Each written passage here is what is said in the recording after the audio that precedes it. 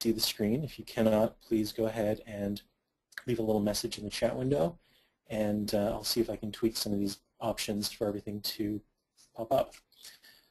In the meantime, we're going to jump right into it. Thank you very much for coming, and I just want to reiterate that this is to learn about the fundamentals of some marketing practices.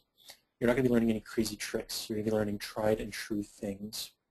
So have some notes ready, and I will be answering questions on the IGDA Facebook page, and also my email address is all throughout this presentation. Feel free to email me.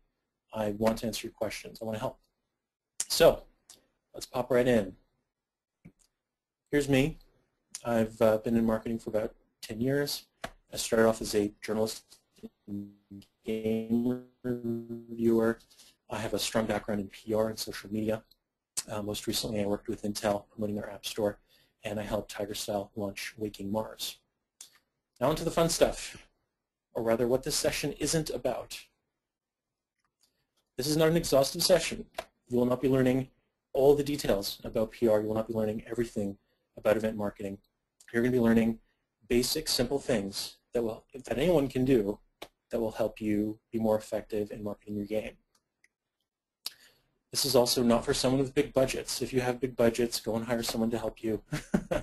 This presentation is for people who have almost no money or no money at all. These are going to be things that you can do. All you have to do is spend time. So what will we cover? Low or no budget marketing. Stuff that's good for launches. If you have already launched, you will be able to do some of these things, but all of these tactics are always best before launch. Ideally, you're going to want to get started thinking about your marketing at least 6 months before you launch. Ideally, you'll want to start thinking about it as soon as you've started coming up with your idea for whatever your game is. So, quick agenda. We're going to cover 4 big topic areas: marketing strategy, social media, PR, and events. So we're going to kick right into the marketing strategy, and I'm just going to double check to make sure no one has any comments. Everything looks good. Okay, off we go. Your best marketing strategy will be completely foiled if you choose the wrong platform.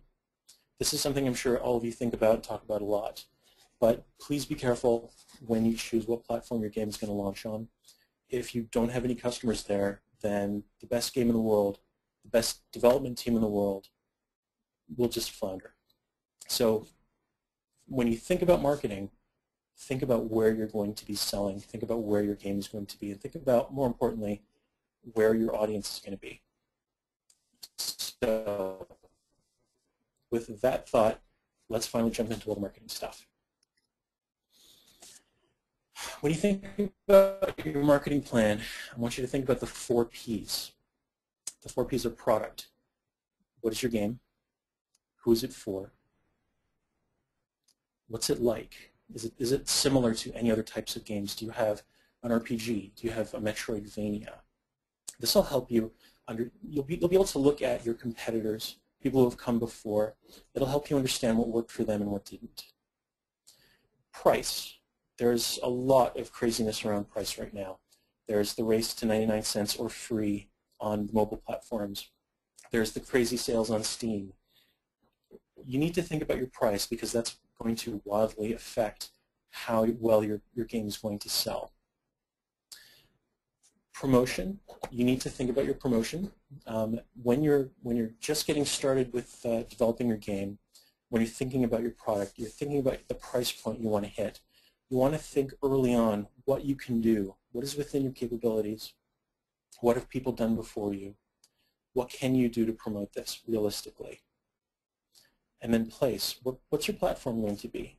What country or countries, or is this going to be a global launch? You need to have all of these things in place when you start your marketing plan.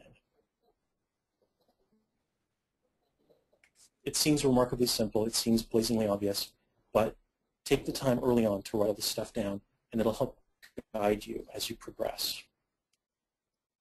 By the way, there will be a Q&A session at the end of this. So determining your target market, this is pretty important. Who's going to be playing your game?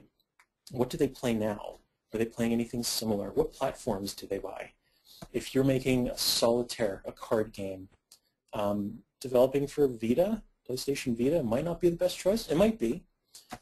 Developing for a mobile platform like Android or iOS might be a better bet. Something like Xbox Live Arcade, probably not a good idea. But what you want to do is find your target market. And this is actually going to be relatively simple. Look at similar games to what you've created. Find out where people are talking about it. Just do a Google search. Look for forums.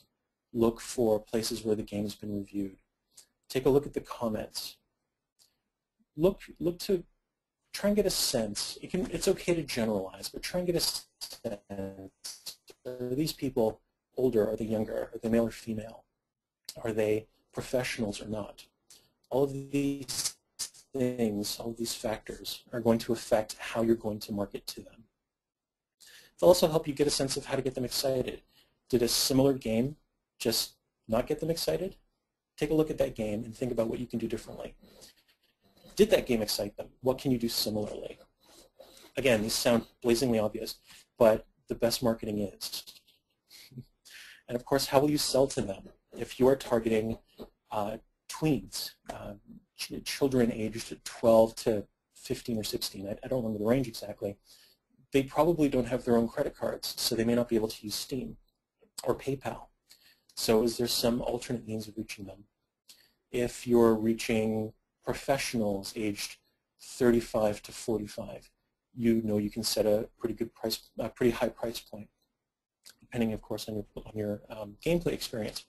So these are all the things you want to think about at the start of your marketing plan, and they will help shape the PR, the social media, and so on that you will do.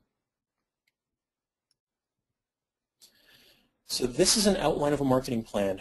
It doesn't have to be a 30 or 40 or 50-page document. It can just be one piece of paper, as long as you follow these four main things. What is your objective? Do you want to sell 10,000 copies of your game? Do you just want to give it away for free in order to have something to put on your resume? Write that down. Figure out what you want to do. And again, that's going to help shape everything that you do after. So what's your strategy? Do you want to create some buzz? Do you just want to make sure that all the professors in the world try your game, or only Will Wheaton tries your game? How are you going to do it? Tactics. The difference between strategy and tactics is sometimes a fine one. The way I like to remember it is in war, if your strategy is to cripple the enemy's ability to make war, you want to hurt their supply lines. Tactics are sending tanks and helicopters to destroy their oil refineries. Strategy is affecting their supply lines. So strategy is way, way high up in the sky. It's thinking big. Tactics is thinking small. You want to start with a strategy. It's very easy to jump right into the tactics and say, I'm going to start a Facebook page. I'm going to start tweeting. But if your audience isn't there, if those tactics don't make sense in light of what you're hoping to achieve in your objective, then you're going to be wasting your time. So try and follow those steps. At the end of it, and this is something a lot of people forget, measure the effectiveness of what you've done. You ideally want to be able to know for next time, for your next game, what worked and what didn't. So how would you measure things? On Twitter, you would use a shortened URL service like Bitly. Bitly provides you click traffic. On Facebook, you would use Facebook Insights. There's a lot of different ways to do it, Google Analytics for the web and so on. But for every tactic that you execute, try and make sure that you've got some way to measure its effectiveness. Some ways to measure effectiveness: sales. Sales is the most obvious, but you might have the most awesome game in the world that doesn't sell very well but gets a lot of buzz. It'll be important to know where that buzz is coming from so you can learn for later. So measure your traffic. Find out what people are saying about you. So we're going to jump into social media We're going to jump into some of the tactic areas. So again, I told you, everything in the marketing plan should be relatively straightforward and easy to follow. So what is social media? A lot of people are actually confused about this, and I'm just going to go over really quickly. Social media is blogging and microblogging. Blogs, you've seen them, Polygon, Rock, Paper, Shotgun. Microblogs are Twitter and Tumblr sites. They're places where you don't write very long posts, essentially. Social networks include Facebook, LinkedIn. I count web forums as social networks. They work somewhat similarly. Basically, it's a place where a lot of people gather to talk about you or your game. And then you've got content sharing sites. They are social media, but I consider them more to be resources. You don't gather your community around a Facebook video. You can around a Facebook channel, but it's typically more, you'll typically be using YouTube, Flickr, and other services as some place to host videos of your game in action. They're places you link to from your blog or from your Twitter feed. So with the definitions out of the way, let's talk about one of the key factors in social media. It's evangelists. These are people who love your game. These are people who love what they see in that alpha video, and they're the first to sign up to your community if you have one. This type of person is the kind of thing that makes social media so effective. So you want to identify them. It's easy to do that. They're the ones talking to you nonstop. They're the ones commenting on all your videos and tweeting at you or posting in your forum the most. You want to empower them. Don't be afraid of them. Embrace them. So by empower, what do I mean? I mean, hook them up with exclusive screenshots so that they can post them elsewhere on the web. Give them lightweight admin access on your forums so that they can help further the discussion about your game. Reward them. Send them t-shirts. Give them t-shirts to share with their friends. If they're going to an event or a meeting or a LAN party, send them some stuff that they can give away. Even if it's just a printout with information about your game and a web link. Even easy stuff like this will help spread the word about your game. Another thing online evangelists do for you is they'll reach out to the press and they'll try and convince them to write about your game. Total Biscuit is a pretty well-known YouTube personality. He gets a lot of requests from people asking them to review this game or that game. It helps. It doesn't hurt. Sometimes people can be obnoxious about it, but it's always better to have them than not. So when you've got a community, try and find those evangelists and not to be too obtuse about it, but put them to work for you and reward them for their time. Again, something as easy as a t-shirt. They're cheaper to create than you might think, but even just time and attention, access to early betas, anything to keep them engaged with you will help. So a lot of people don't like to put in time and effort into social media, but again, it's free, it can be really effective, and it is worthwhile. So how to make sure you don't waste your time? Find out where your target market goes. Are they on Tumblr? Do they just stick to Twitter? Is there a forum like NeoGAF? Go there. Create an account. Start posting. Make sure people know you. You want to post frequently. If you're out of sight, you're out of mind.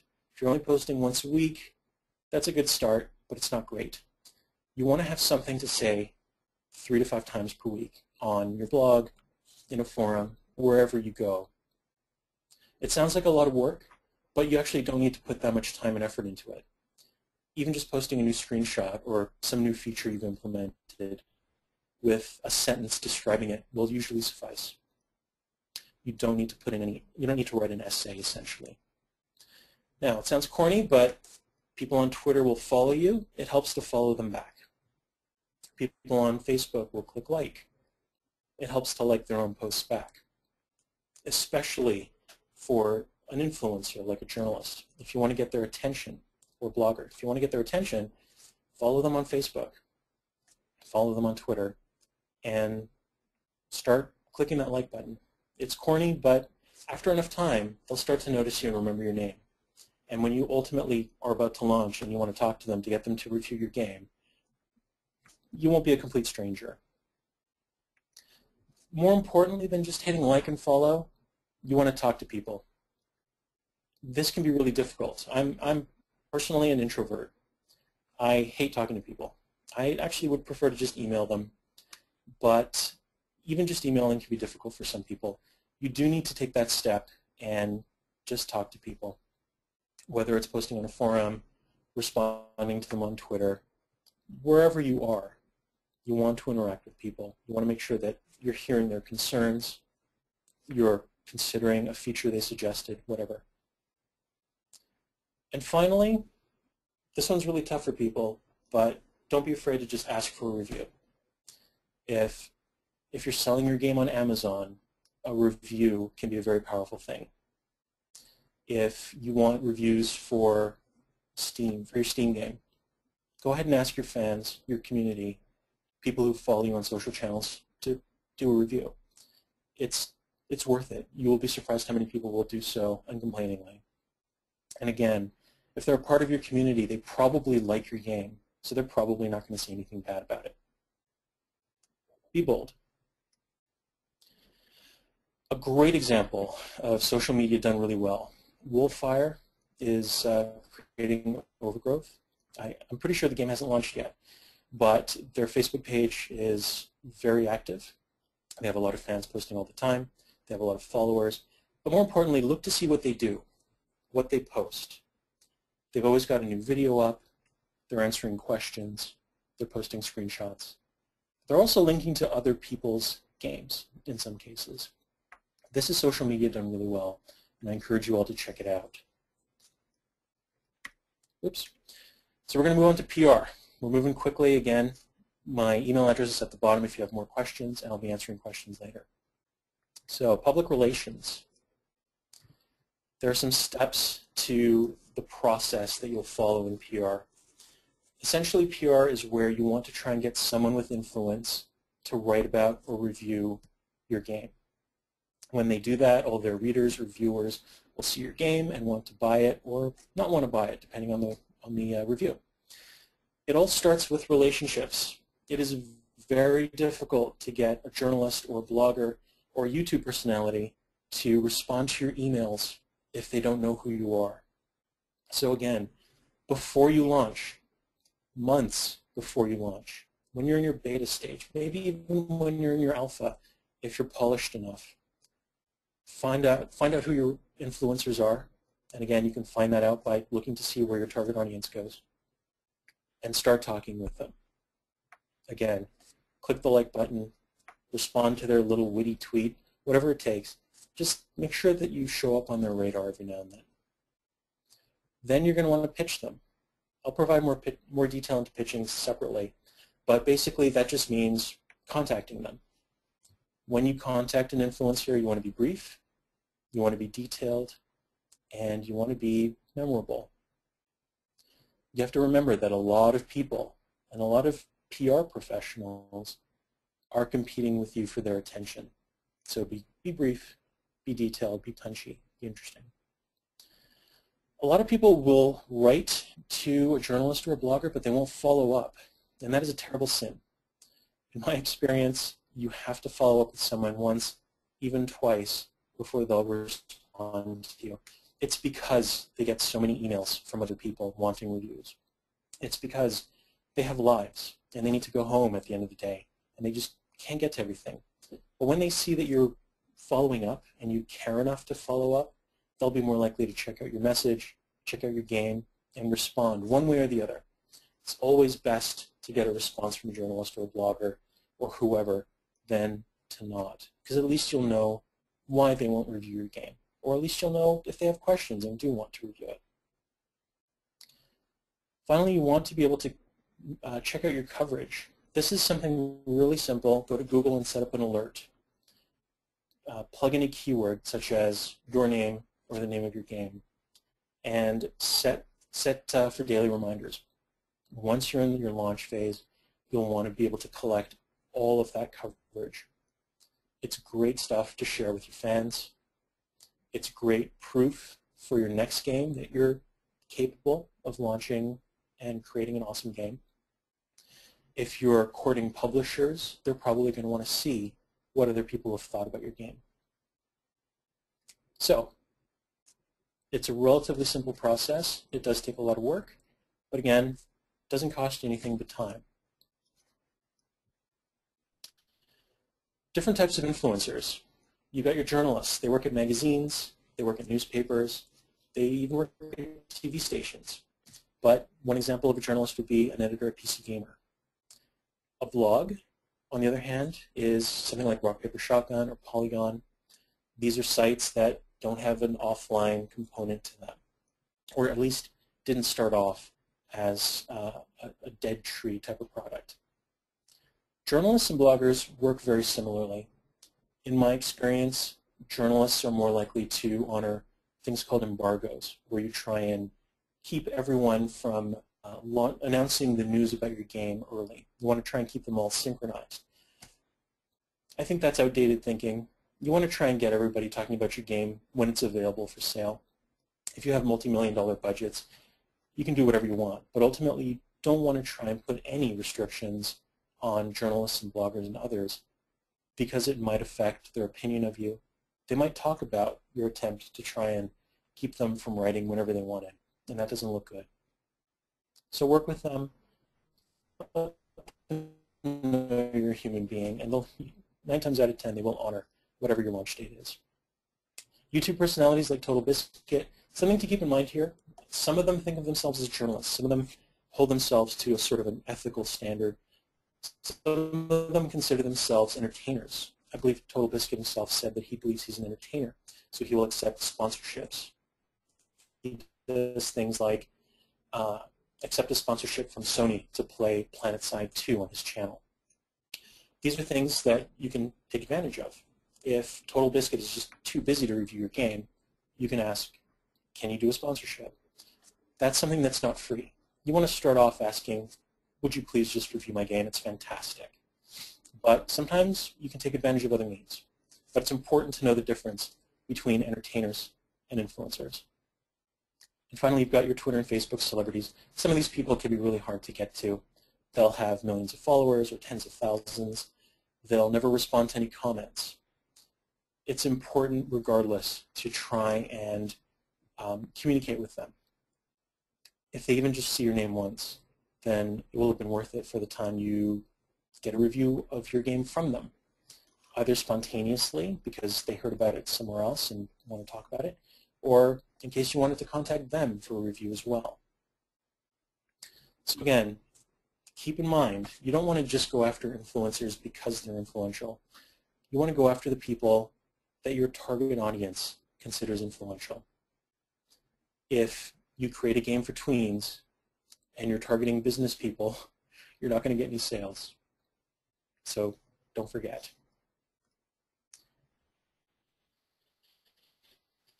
Now, pitching. Pitching is a whole other process, and it's something that I could do an entire webinar about.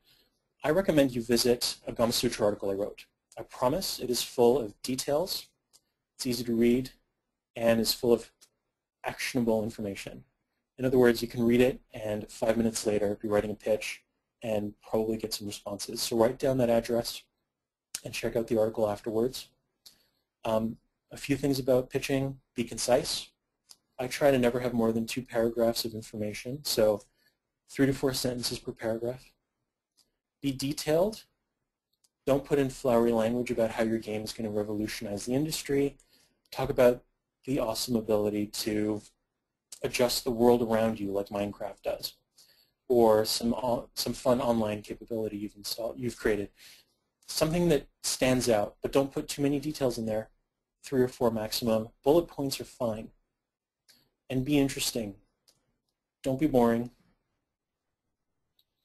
Try, your impression with a pitch starts at the subject line. You're going to want to be really interesting right up there. You can say something catchy like, hey, this is Eric from Tiger Style Games.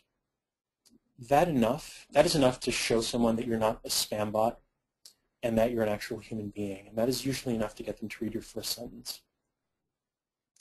Your first paragraph, your first sentence needs to be amazingly interesting. It needs to be like the start of a book. A book only has a few paragraphs to capture your attention when you're at a bookstore. A pitch is the same way. So it's worth it to take the time to craft a good pitch. But go read that Kama Sutra article. It'll tell you everything you need to know. Now, PR isn't amazing. It has some drawbacks. You, first off, don't control what anyone says. Once they have your game, they can say pretty much whatever they want, and they don't have to check with you about it. That can be a bad thing if your product is buggy or just plain not good. So before you send something to an influencer, be sure that you're putting your best foot forward. You also have no guarantees of coverage. Even though a reporter or a blogger will have asked to review your game, if Battlefield 4 comes out the next day, they may just forget about your game. It's the harsh realities of our existence, unfortunately. But something to keep in mind when you're making your marketing plan is, are there any crazy launches that you need to avoid, such as the next Battlefield game or the next League of Legends update or whatever. Or even big events like PAX or E3. You want to try not to launch during those periods because it can make influencers pretty busy. And finally, you've got poor odds of getting coverage. It's unfortunate, but you will probably send out dozens of pitches and not get any responses. It's an unfortunate fact of life. It's the cost of doing this business. And the cost, again, by the way, is just time. The benefits of PR, it's free, and you're getting reviews, ideally, from people with great credibility, people whose opinion carries a lot of weight. That sort of thing sells, and that's good. When I promoted Waking Mars a few months ago, I got all this press. How did I do it? Yeah, it helped that the game was fantastic. It helped that it had launched on iOS a while ago and had a little bit of mind share with people. People knew about it. But more importantly, I just asked. If you do not ask for reviews, you probably won't get them, or if you do, you won't get very many of them. So be bold. And remember this, an article about your game in the right place at the right time is worth its weight in gold. Except those treasure chests need keys. But anyway, bad example, good thing to remember. So let's talk about events next. Events are things like PAX, E3, even your regional chapter meetings, any place where people gather and talk about games or pop culture. They're important to go to because your target market will be right there. Hopefully you know who your target market is by now. If you're going after people aged 18 to 30, something like the Penny Arcade Expo is a great place to go. You've got a lot of people in that age range there. They're all gamers. Events are also fantastic because you get to meet influencers without worrying about getting through to them via email or hoping they'll see your tweet. You can just walk right up to them, if you know what they look like, and introduce yourself. If you do that, please be sure to have some information about your game handy. You may only get one opportunity to meet with them. They may not come back to your booth or table. They may not have a chance to visit your website after the show. So have a piece of paper, a printout, have a USB drive with a beta of your game on it. By the way, quick tip, this can be a little embarrassing, but when you're at an event and everyone has their name badges slung around their chest, press, media, bloggers, they usually have a unique color or a unique sort of ribbon around their badge so that you know that they're media. When you attend a show for the first time, in that first hour, try to find out what that badge looks like. When you go to register at registration, ask someone. As you're walking through the show floor, as people are passing by your booth, keep an eye out for that color, and when you see it, walk up to that person, introduce yourself, ask them who do they work for, and start talking about your game. It can be really difficult to do. Some people are really shy. The person might look really busy. by all means, do not interrupt them if they're in the middle of a conversation. But if they're just walking around, stop them. Because if they're there, it means that they're on the job. And you and your game are their job. So you might also be able to meet an investor or a publisher. And you might also be able to meet partners. If you're looking for an artist, you might be able to find one there. A lot of people are out there with resumes or hoping to build resumes or portfolios who might want to join you, or who might have a piece of technology that might make your life a little easier. So they're valuable. You also don't need to actually have a booth at an event to get value out of it.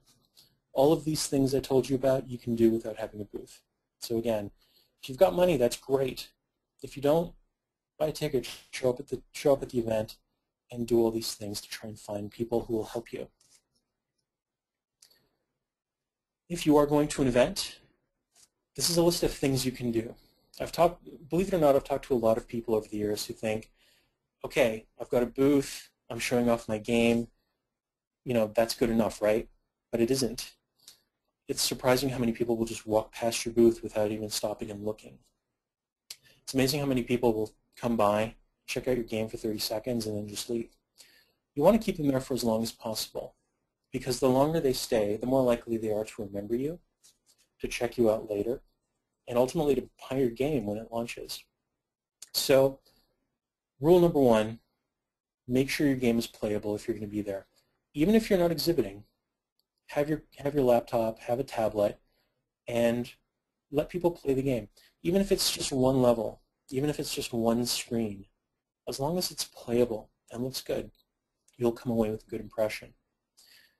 Giveaways can be anything from something you give away as part of a contest to something that's just sitting on a table or in your backpack, like a piece of paper with information about your game, a small USB drive with a beta or screenshots or movies about your game.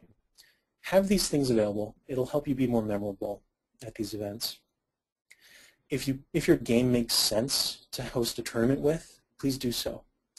At PAX in last September, the developers of Cardinal Quest, a roguelike, hosted a quick tournament. Basically, the person who lasted longest in their game was the winner. This was not a multiplayer game. It's very, very much a single-player experience. But they were able to make a little tournament, and it got a bunch of people to stop and play, and it got a bunch of people to stop and watch, and it cost them very little time and effort.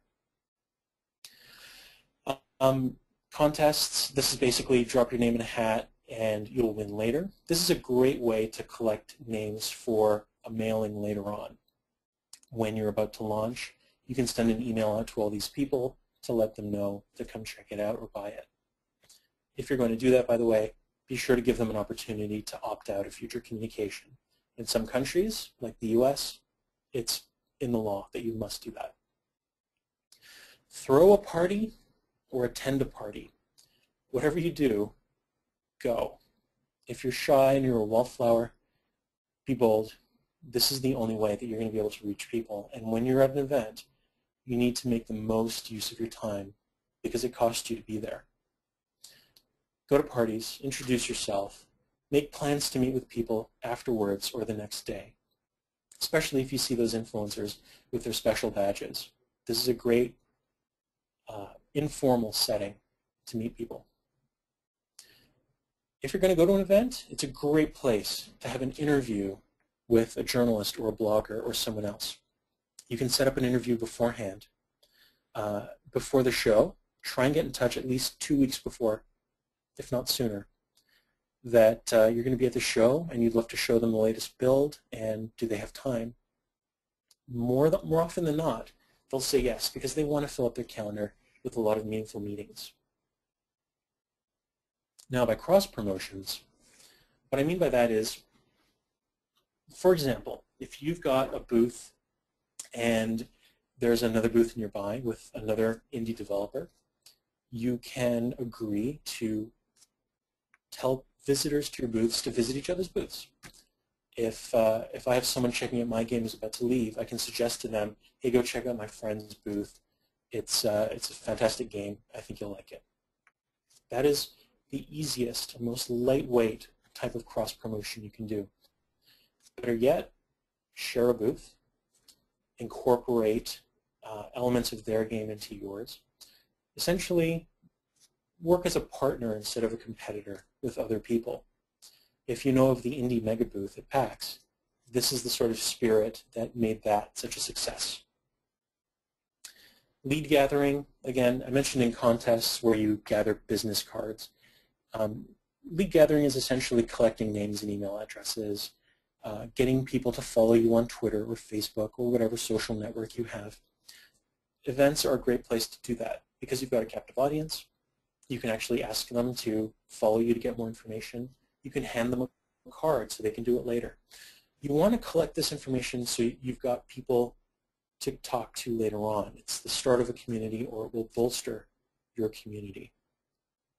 And finally, content creation. What I mean by that is when you're at an event, take pictures. Take a video of someone playing your game or experiencing it. Check out other people's stuff and take pictures of it. And then when you get back home or back to the hotel room, post the video, post pictures onto your community site, into a forum that you're participating in.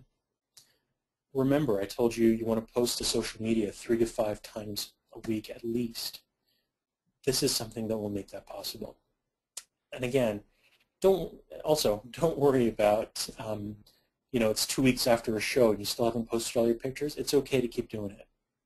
Don't wait 2 months, but be sure to make use of all that time and effort you put in collecting all the content.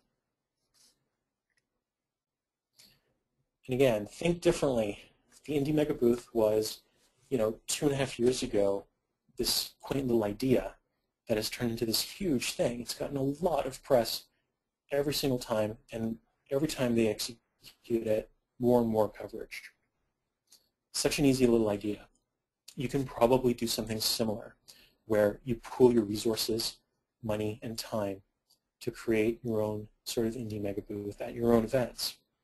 But more importantly than that, think of what other people haven't come up with yet. Try and come up with something crazy and different. Try not to limit yourself to the rules. Marketing works best when you do something unexpected that people find enjoyable. I can't tell you what that is. It's up to you to decide that. But take some time when you're creating your marketing plan or when you're coming up with something to do at an event to come up with something interesting and new and unique. Even if it's complicated, it might be worth it. It just might. So that's the high-level overview. I've come to the Q&A session. So if you've got questions, please go ahead and type them into the little chat box in the webinar, and I'll do my best to answer them.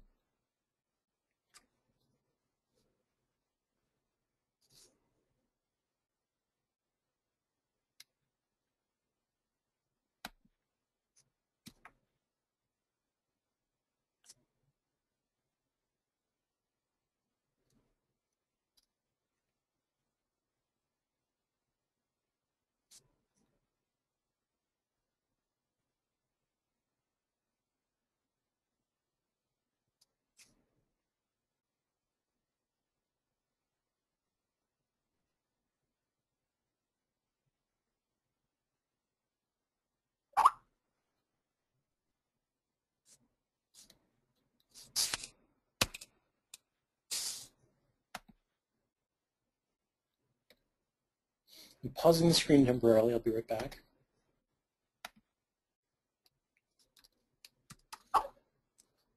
And we're figuring out how to answer questions. Please bear with us.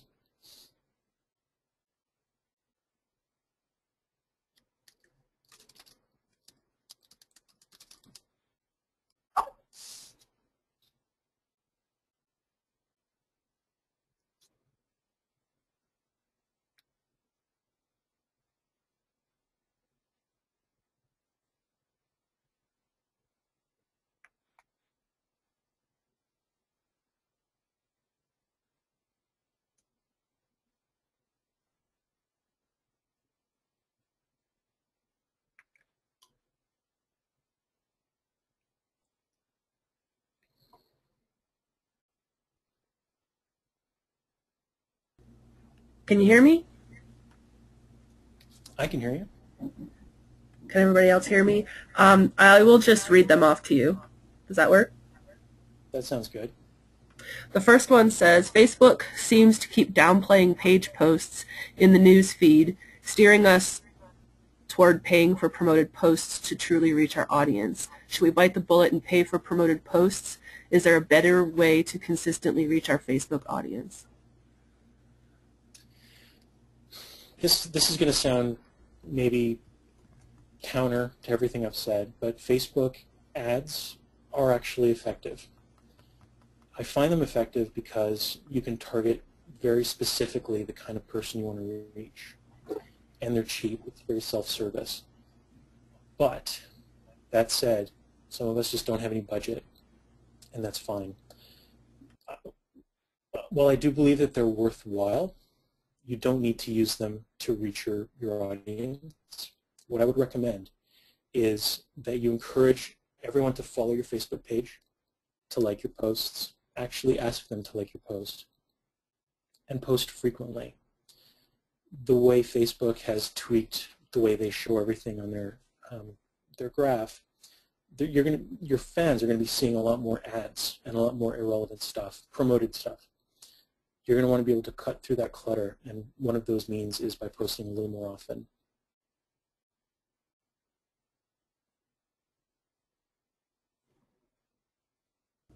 Next question. Is there any point to bump the likes on a page using some kind of company that adds likes for a fee? I don't believe that's worth it. It's, first of all, it's not really going to add any more credibility to a Facebook page if you only have a low number of fans. What you're more interested in is real-life people who actually come to your page and comment.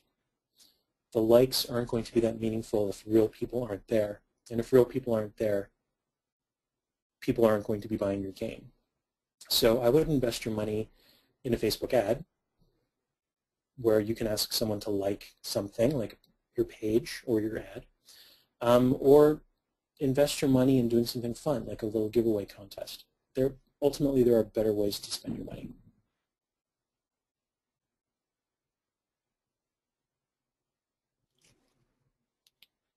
Next question. If people purchase and don't like the game and are vocal about it on Facebook, what's the best way to respond? Apologize, gently engage, ask them to email you, ban them from the page? Okay. This is on a case-by-case basis kind of thing. You want to be very careful here. Do they have a legitimate complaint? Is it because of a bug? If it is because of a bug, that is your fault. Apologize and offer to help them. More often than not, someone will take you up on that offer. And if you can solve their problem, be bold, ask them to post on your page, let them know that you resolved the problem. Is it not your fault? Is it because of their system configuration? Is it because they're morons? There's lots of different reasons. Don't apologize. When you apologize, you take responsibility for something, and you don't want to take responsibility for something that's not your fault. But it's still worth a little bit of time to try and understand what their problem is and try and help them through it. Ultimately, when someone has taken the actually extraordinary step of opening their computer, launching their browser, going to Facebook, going to your page, typing in a comment, that actually takes a lot of steps. Companies pay marketers like me a lot of money to get people to do that. So when someone has done that, it's worth it to acknowledge their time. If they're trolling, ignore them or delete the post. I hope that helps. Next question. Do you have any tips for marketing starting out in an especially small audience, for example, New Zealand? Yes. When you're dealing with a very small market or a very niche product, you want to find out, again, where your target audience is. Figure out who those people are. Figure out where they go, what they do.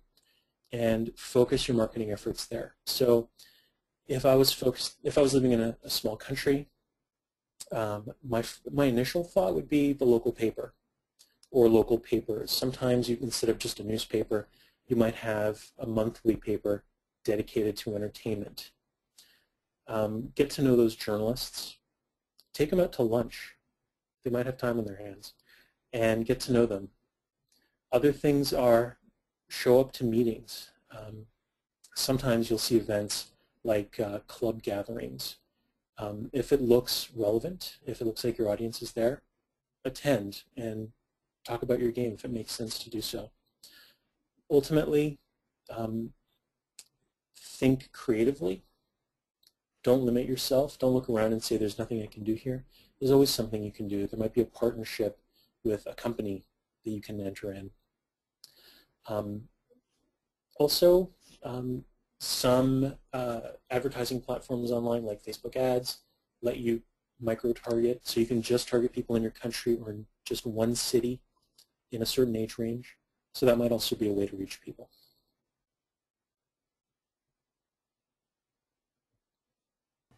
Next question actually was asked by 2 people, so hopefully this covers both of your questions. How early is too early to engage on the PR front? Should we hold back until we're nearly finished? Do we want to build more buzz during a longer lead up? Or does that set us up for aren't you done yet comments? To me, the time to start engaging is when you have something to show. So even when you're in the alpha stage, if you've got a level ready, if you've got your character design set, if you know what your game is ultimately going to look like, that's the time to start sending some info out. Rock, Paper, Shotgun frequently writes about stuff that's many months away from launching. Lots of bloggers will do that too.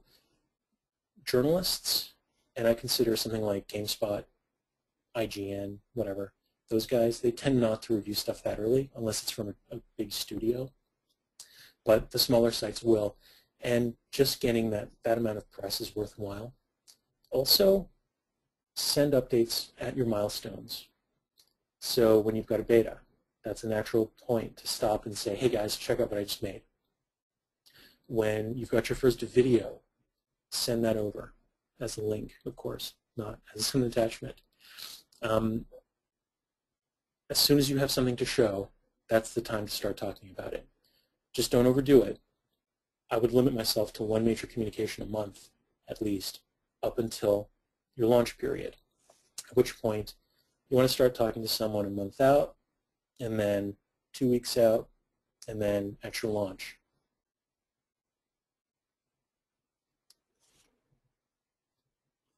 Okay, next question.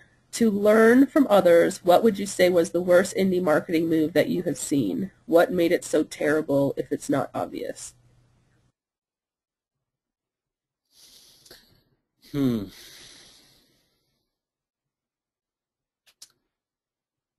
Tough call. I mean, there's always lots of disasters that you read about every day, but nothing really springs to mind. But I will say there's one disaster that happens all the time and you never hear about it. And please don't think this is corny. This is real. A lot of guys, a lot of developers will create their game and launch it and then start their press. They'll start their publicity, essentially. That is the worst time to start promoting your game. You have newsworthiness on your side before your launch. People who write about video games want to talk about the latest and greatest. When you've launched, you're no longer the latest and greatest. That is a tragedy to me. That is a total failure of marketing, essentially. I know that it can be very time-consuming and difficult to promote something while you're building it, but if you do want to sell it, if you do want people to play it, you have to start and you have to put in the time and effort. Find someone to help you, even if it's a family member or friend or an online evangelist, as I mentioned. Take the time to make that happen. It will pay you back in spades. But again, that is That is the worst thing that I see all the time. That is far more damaging than someone's outburst on a documentary or someone screwing up at a trade show or someone's game crashing live on stage. Not doing your marketing right, waiting till after you've launched is the greatest tragedy in the world to me. Is there one centralized tool that's best to use to measure traffic on the various social media outlets?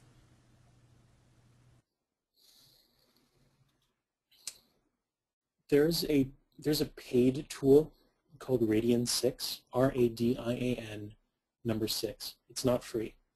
It's something that agencies use, and it's pretty effective. Takes a little while to master. I think it's something like $500 a month. So again, not cheap, probably overkill for what you'll need it for. I haven't found a centralized tool that's perfect. I'll always use a mixture of Google Analytics on the website. I create a Bitly account to track all the Bitly clicks that I get, and then I use and I rely on that to tell me also how I'm performing on Twitter, and I use Facebook page insights to tell me how something like Facebook's going. Ultimately, if you've got a smaller community, checking out all these analytics will probably only take you less than 10 minutes a day. If you've got a huge community and you are successful and you're making money, it might be worth it to use a paid tool, but at that point I'd rather just turn it all over to a community manager and have them report to me every now and then.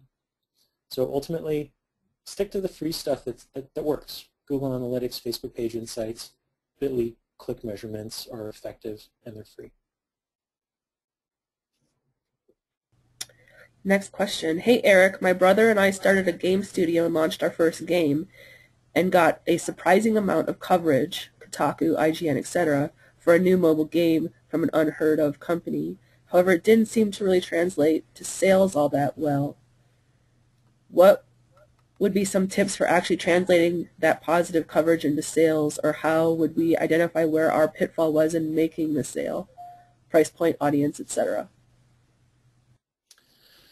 Something you might experience when you actually get press from a big place is no sales or no activity, and that happens. It's all part of the volatility of PR, but you can still make something with it. And what I would recommend you do is comb through that review for a good quote or some interesting comment, and then plaster that comment everywhere you can. create a little video of your game, start the video off with that comment, let people know where it came from, because it does carry weight. Post the links to that review if you can on your social channels, on your community, or what have you. One of the most important things, though, that I've found is sometimes the bigger sites just won't link to your game, which is completely, I'll be just blunt, is completely dumb. I've rarely seen a blogger fail to link to the thing they're talking about, but sometimes newspapers, magazines, and big game sites just won't link to you, which is nuts. But be brave, write to them and say, would you please include a link to my site in your review or at the end of your review, somewhere on your page. If they won't do that, post in the comments. It is actually remarkably difficult for people to go from reading a review to visiting your website to buying your game. The more things you can do to make it easier, and that can be just as simple as having your link in there, in that article somewhere, the more things you can do to make it easier, the more sales you'll end up with. So, right off the bat, that's what I would do to try and get a little bit more effectiveness out of that article. And also, if you've got any more news for that, hopefully you've got the contact, that reviewer, you've got their contact information. Feel free to contact them in the future and see if there's anything else you can do. They might be open to doing an interview with you. So, a Q&A to follow up the review might spur a little bit more attention, might get more attention on the review itself, might get you more traffic or sales.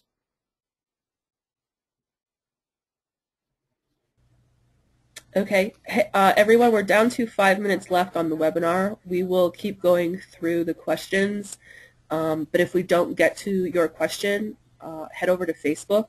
We started a thread there where you can ask your question, and Eric will go through and follow up there as well.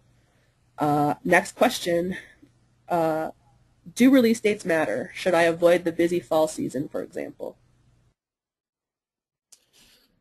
Release dates absolutely matter. You want to try and avoid launching alongside something huge. That can be something like a Battlefield 4. It could also be a huge movie, a big piece of news, although I appreciate you can't really anticipate that. But if you know the Pope's going to get elected in a month, maybe push off your game launch to after a month. As far as the fall season goes, where everyone's launching their game,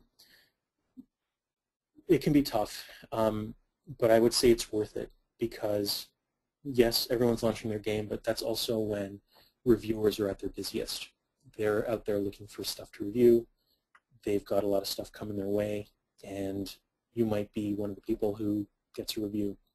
So if it makes sense in your schedule, for example, if you finish your game in February, don't wait until September. If it makes sense in your schedule, I would say it's okay to launch during that time. But again, look at your marketing plan. Do you know where your target audience is?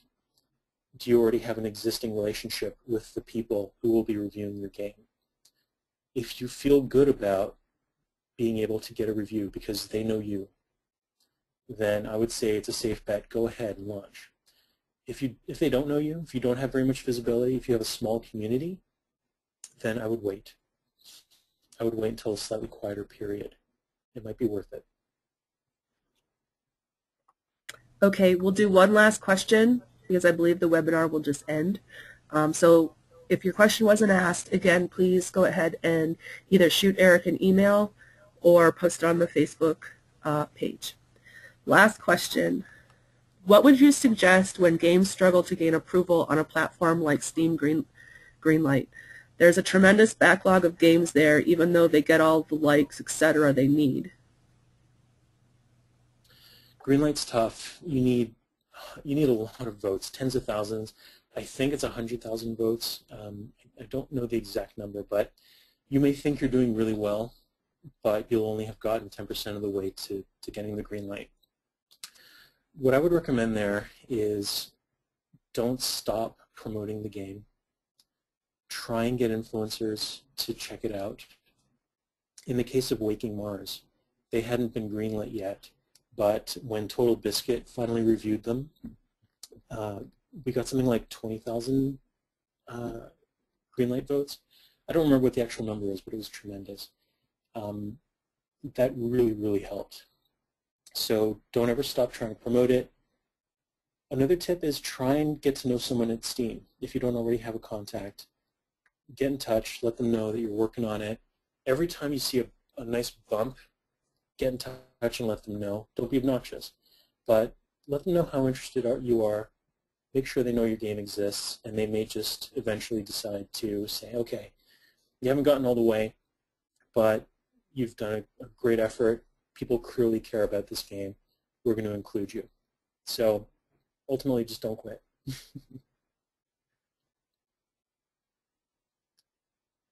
All right. Well, I think since that was the last question, again, email me if you have more or join us on Facebook. I'll be answering more questions throughout the day.